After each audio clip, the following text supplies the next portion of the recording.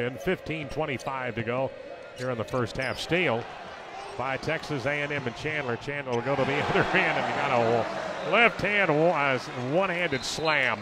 Right through the net she goes. Go up and just grab it. Took it away from two guys. 13 minutes to go. Drive inside, and that's Starks. Nice move, quick move, and laid it up off the glass. Good. We're up to 9. We've got 6:03 to go in the first half. Steele flag stepped right into the passing lane that was intended for Hayward. Goes down and got a slam with an exclamation point. Tarleton, they lost the ball, taken away here by Wilson. Wilson goes to the other end in the corner to Starks. Let's fly with a 3. Hit it. Wow. That's good basketball right there.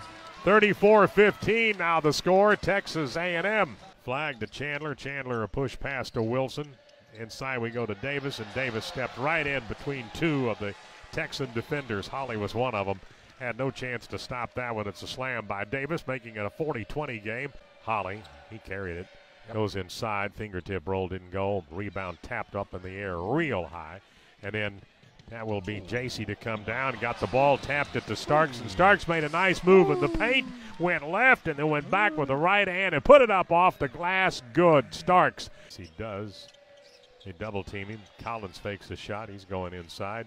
And a layup. Good. How about Chris that? Collins scooted right inside and got the layup. It's 48-29. It's Texas A&M. The rebound is up off the board. Tyler Davis may got a hand on that. Then Morales got a miss. Chris Collins lets fly with a 3. Did he make it? He did.